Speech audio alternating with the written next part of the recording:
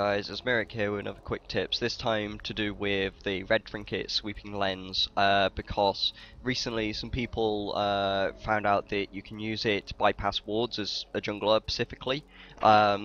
Specifically this tribush is where they showcased it, whereby they were stood behind the wall and they lensed it and walked past it, because the way that the lens works is it disables the ward, but they still actually have like vision from it, but not of things walking through it. So like if a champion lenses it and walks past it, they won't see the champion walking past it, but they've still got the vision, if you understand what I mean, from the actual ward. So my friend here is going to showcase, lenses it, I can't see him, and suddenly he comes out of the bush and I can see him because I've got vision. They should run now. So it's just a trick you can use with it early game specifically, because it allows you to bypass those early wards that will be on the map. This is Asmiric signing off.